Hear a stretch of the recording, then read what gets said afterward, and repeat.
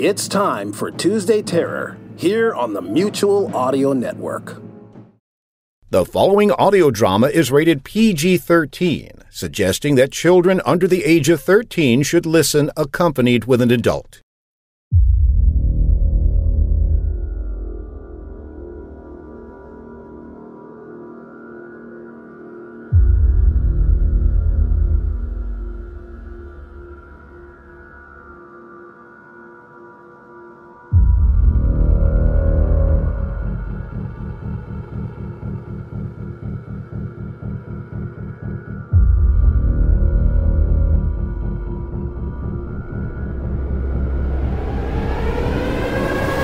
The sound of the alert horn startles me, and I drop the small glass ornament. It shatters as it hits the wooden floor, but all I can think of is that deep, somber bellow. You did not hear so much as felt passing through your body. The town horn has sounded. All of you, keep working on the tree. It's the eve of Nelebrie. If the tree isn't decorated when the others come in, how would that look?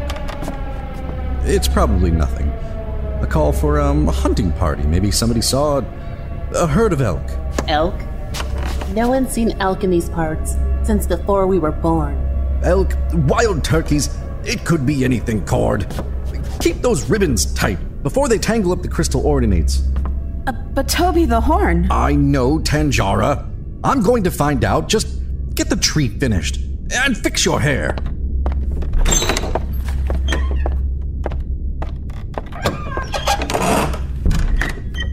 Guy's a complete dick. What? Toby, that bastard's a complete dick. Thinks he's better than us just because he's a pureblood human. And Jara, humans don't live near as long as mixed breeds do. I mean, I'm part goblin, and you have traces of elf in you. But not Toby. He's just another field hand like the rest of us. Well, he is older than us, Cord. By what? A year? 2, at most.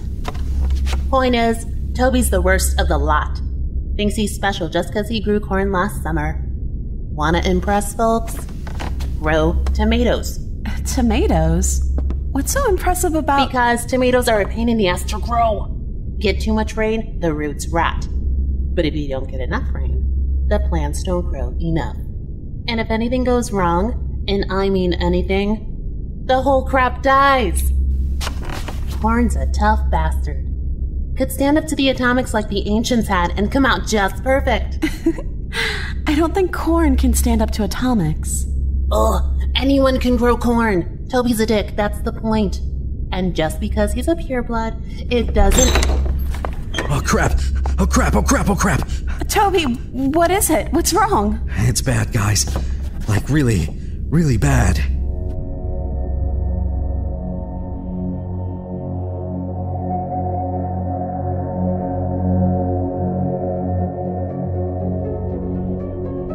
The village horn only sounded when the guards on watch cited something significant, such as a call for hunting parties, or a storm coming across the plains to give people time to take shelter, or something that was a significant threat. You sure, Elder Drake, is it really them? I'm afraid so. The Iron Dead are coming. They're some distance from us, but they are definitely coming this way. They should be here by tonight.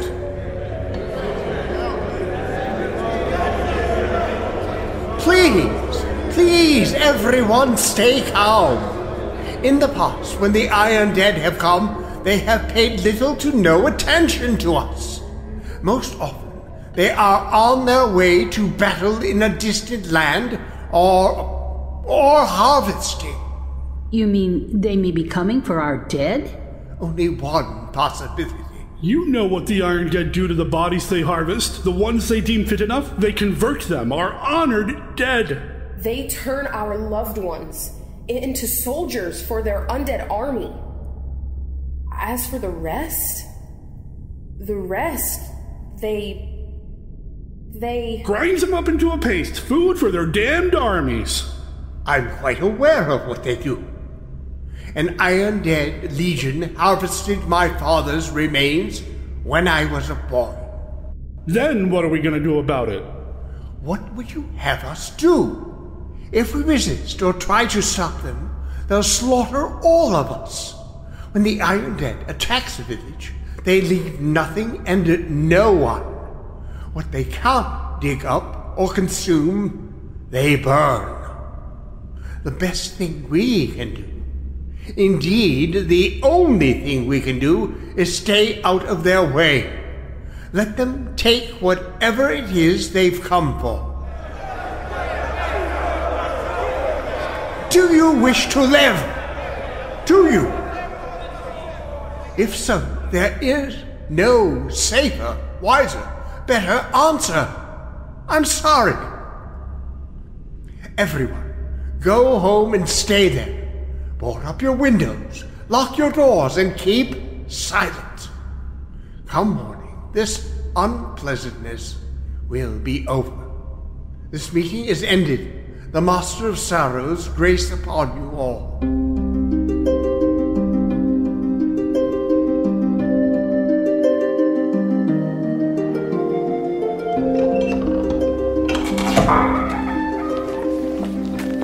Can you believe this? A Nelebrie Eve of all things. Matron told me about the Iron Dead once. Said they'd get me in the night if I didn't do my chores. I never thought they were real. I don't understand. They're real, all right. Nobody's seen them this side of the waste since any of us were born, but you all heard Elder Drake. They're coming now. Screw this. I'm going home. Charming as ever, Toby. Don't worry about us. We'll be fine. Asshole. You're too harsh. Cord, he's scared. Who isn't? Come on. We gotta get in before Matron locks the house up. What do you think they look like? What, the Iron Dead? I don't know. I heard stories. They'd be like rotting corpses, but, you know, with machine bits the ancients made to replace their rotting guts. Did you ever want to see one? Just to know what they look like? Curiosity's gonna get you killed one day. Remember the time you went up to the dragon's nest to see what the hatchlings look like? I wasn't burned that bad. All your hair got burned off. Your skin was peeling. You look like a walking brisket for a month. But I saw the hatchlings, didn't I? What about that barbarian boy? You thought he was cute, huh? Gob was nice to me. Nicer than you. Gob was a cannibal. Those perfumes he gave you were marinades. Alright, he was complicated. Don't be a dumbass, Tanjara. Leave bad shit alone. You'll live longer. Now come on, before Matron locks us out for the night. Well, if we're lucky, maybe they'll give us a slice of pie before we board the windows up. It is Nelebrie Eve. Oh, Master of Sorrows. Stop whining and hurry up. Let's go.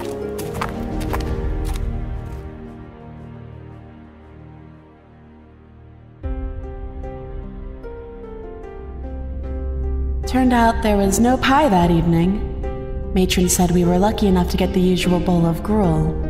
Then she sent us all to bed. I couldn't tell if the others fell asleep or just laid awake in bed as the cold night settled upon us, but I was awake. I know I should be scared, but my thoughts kept spinning and going over what could be passing just outside our walls. The moon's out. The fog. The Iron Dead on the march. What did they look like? Thoughts like that drove me, made me get out of bed, climb the long set of stairs to the roof of the house.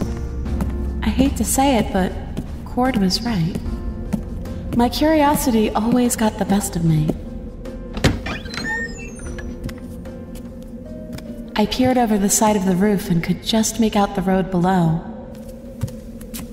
The forests and snow-capped mountains were awash in the dark, crimson light of the third moon, a light only elves can see.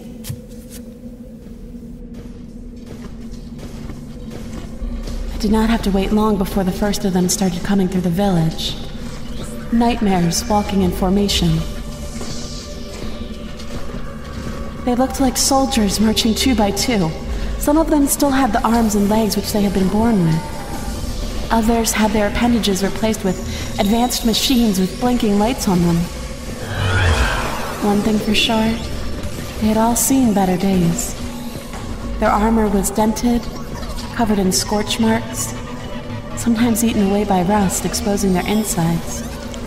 Torn, dangling flesh, blackened bones, wet organs, glistening in the moonlight. On a few, their heads were replaced with heavy metal pipes. Some kind of big weapon? How could they see?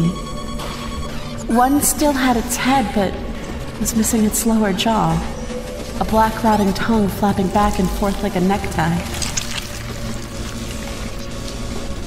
Then it came.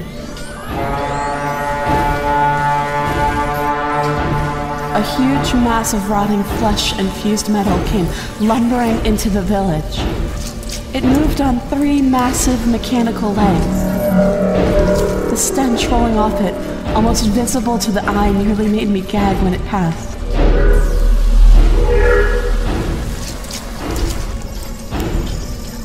I watched them stomp down the road through the village. They were gone as though they had never been here. That's when he arrived. He was not one of the Iron Dead, that was clear. He was dressed in a long black cloak with a hood. At the center of town, he pulled the hood back, then reached into the cloak for a pen and paper, writing something. I wondered if daylight had ever touched his face. So deathly pale. Once he had finished writing and tucked the paper and pen back into his cloak, he started walking and turned his head, suddenly. Looking over his shoulder, he stared directly at me. I wanted to run back inside and hide, but I was so cold. Then he walked away.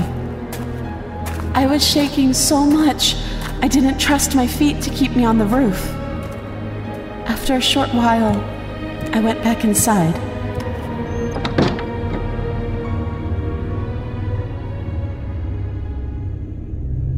I did not sleep. I lay in bed in the dark. At the first hint of daylight, I got out of bed and dressed quickly. I wanted to be out of the house before anyone could stop me.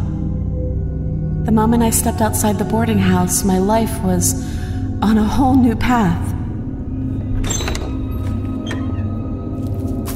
I would reflect on that moment, wondering whatever became of the other villagers, and Cord, even Toby.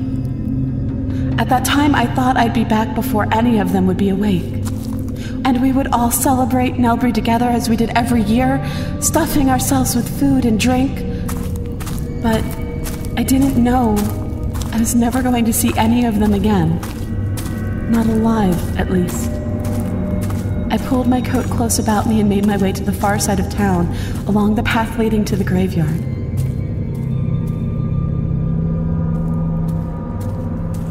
I knew what I was going to discover, but seeing it, the full reality of it, was something else.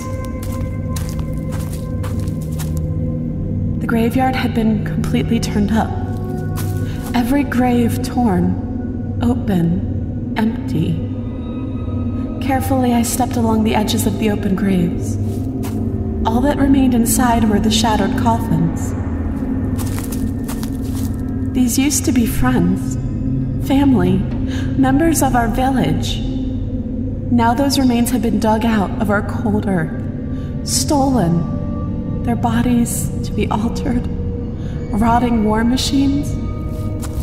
Would anyone care? The other villagers might be relieved. The elder would tell us that we'd been spared from this dark fate. Then again, maybe this fate awaited us all. Was this the future of all villagers? To join the legions of the Iron Dead? To march and kill and die and be rebuilt over and over again and again until everything is dead?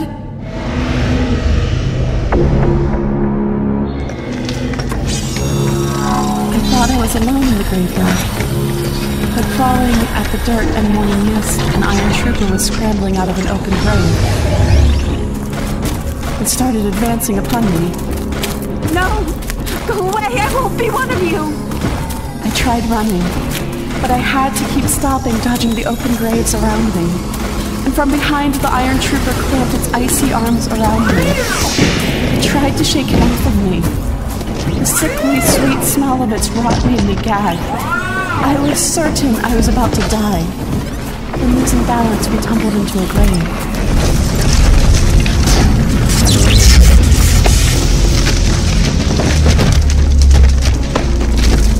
I fell into an open coffin beneath us. When I got to my feet, I found the trooper lying motionless on the remains of the coffin lid. Most of its head was missing. A blotchy black fluid had left a smear in the dirt wall, pointing directly at the open cavity in the trooper's skull.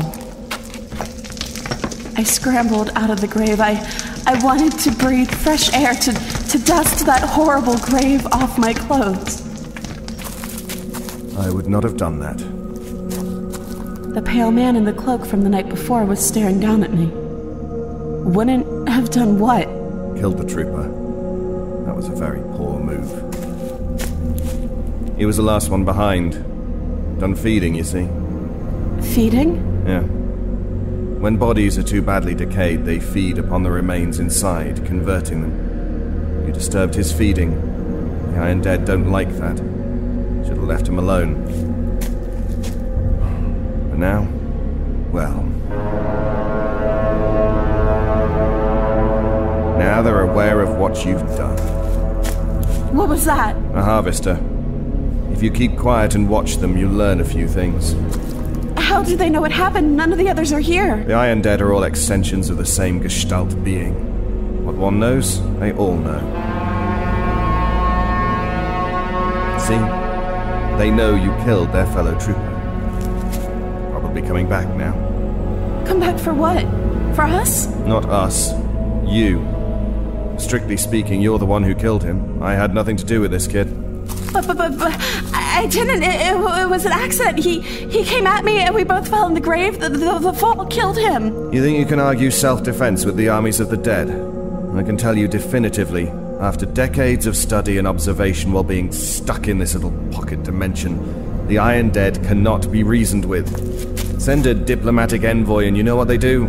They have him for lunch, then march on to the next village for afters. Good luck with all that. Where are you going? What? You think I'm staying here with an angry battalion of undead cyborgs coming? Sorry, kid. Better places to be. I should go home. Maybe the elders can... Oh, I really wouldn't go there. That's the first place they'll go looking for you. If they don't find you there, there's a good chance they'll let most of the villagers live. Assuming they don't resist. So what should I do? Why are you asking me? I'm not involved in this. Then why were you following them? None of your soon-to-be-dead business. Now, if you don't mind, I have other places to be. I watched as the pale man walked away from the graveyard. I stood still, trying to think of what I should do now. I couldn't go home, and I could not stay here. After hearing the horn again, which sounded a good deal closer, I did the only thing I could think of. I followed after the pale man.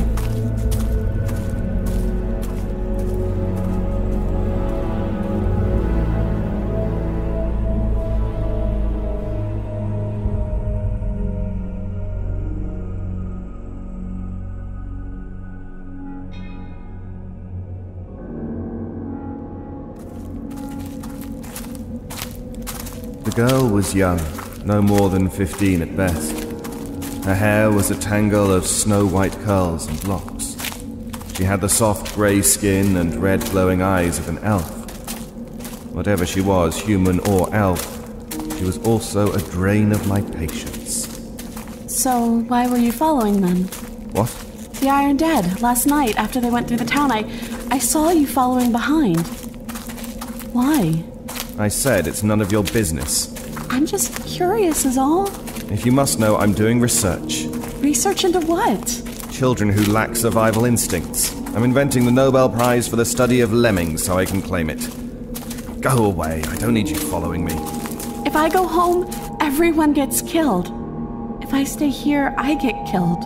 And somehow you think tagging along with me will change that. I have nowhere else to go. Look, kid. People around me tend to have bad things happen to them. You're better off not following me. Going back will get me killed and turned into some undead soldier.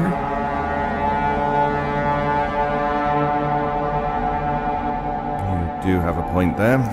Are you saying I can come along? If I said no, would you go away? I think we already talked about this. I can see we're going to get along splendidly.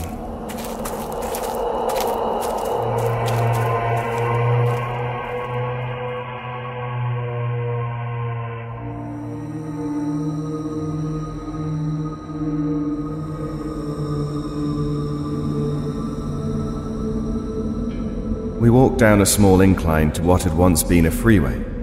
The asphalt was breaking up and in some places had turned to powder, exposing the ground beneath.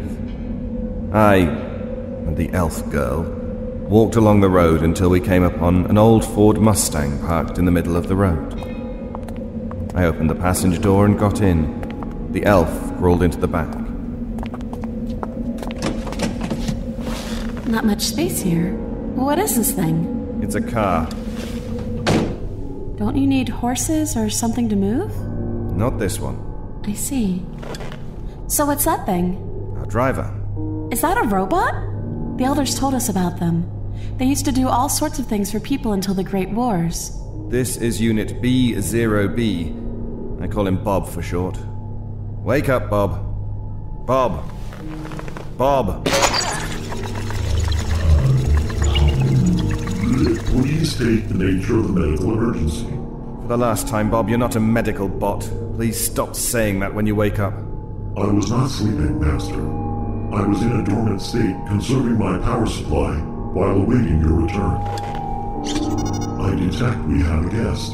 Oh, yeah. Hi. My name is Tanjara. Tanjara. A Neo-Elvish name, meaning she who be. I see you have disturbed more Iron Dead platoons. May I assume they're currently pursuing you? This time it was Tanjara here. Wait, the Iron Dead are after you too? I've had some negative encounters with other platoons over the years. All encounters with the Iron Dead are negative, Master. Focus, Bob. They're coming from the east. In that case, I suggest we drive to the west.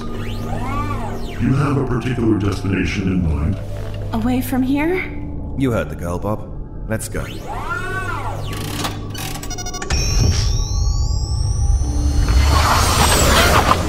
not be concerned, Tanjara. I have expert-grade subroutines that include evasive driving techniques. Well, that sounds good. So, if his name is Bob, what is yours? Does it matter? I certainly won't call you Master like Bob does. Now I have to remember. Very well, then. Call me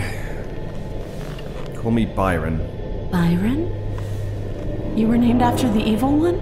Evil one? Since when? Since always. The legend? Byron the Ruiner?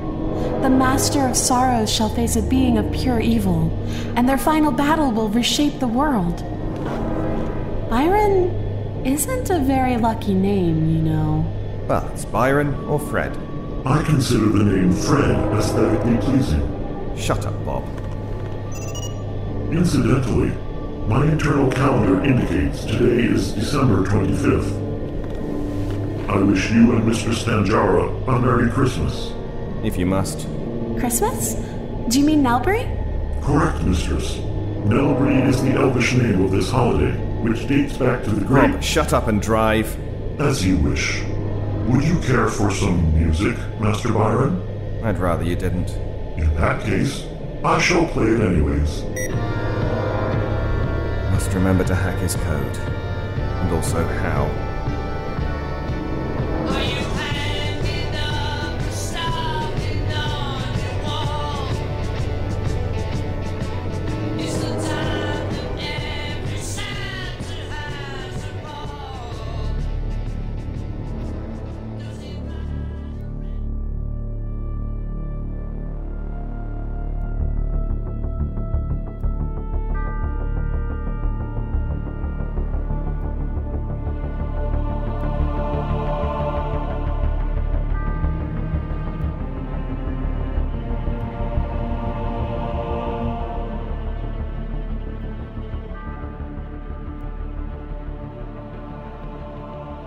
You've been listening to the Byron Chronicles, Beyond the Veil, Episode 1, written by Eric Busby.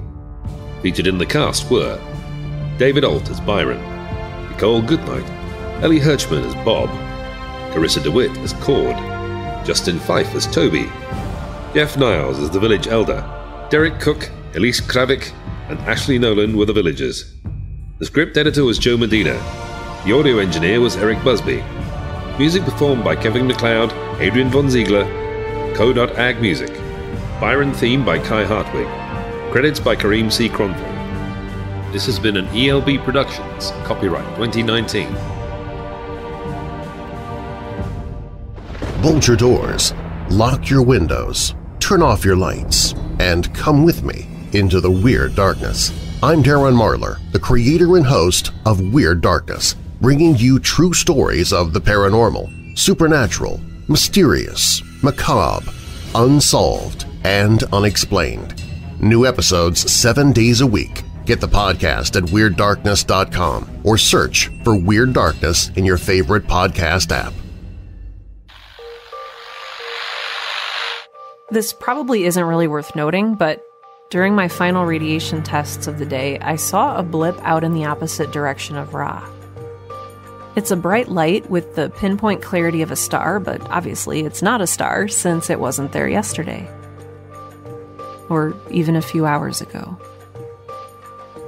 Also, it's moving.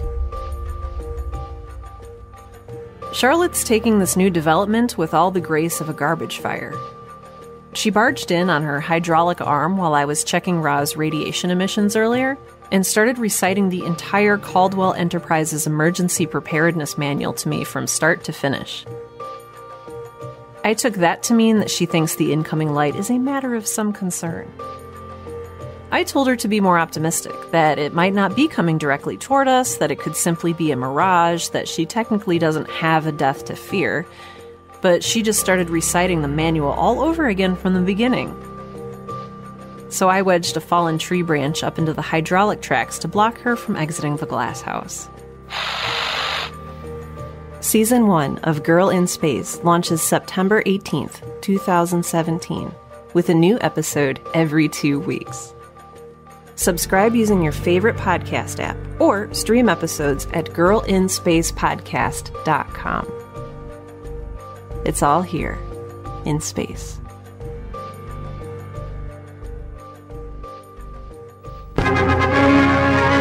Prepare for a spine-tingling, nerve-shattering podcast featuring all your favorite monsters.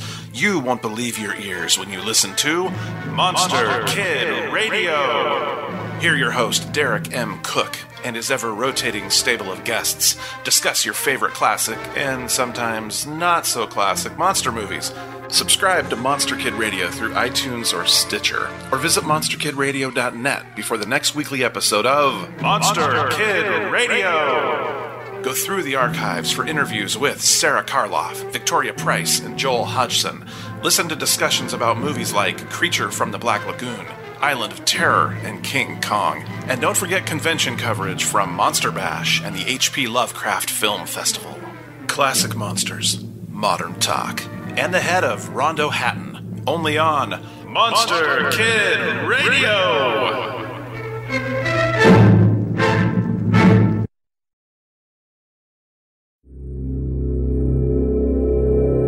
Chauncey Haworth, Mark Slade, and Lothar Tuppen, the demented minds behind the Twisted Pulp Radio Hour, bring you Twisted Pulp Magazine. A journey beyond surreality to worlds you never knew or hoped existed. Worlds of the supernatural. Worlds of dark satire. Worlds of nightmarish futures. Twisted Pulp Magazine.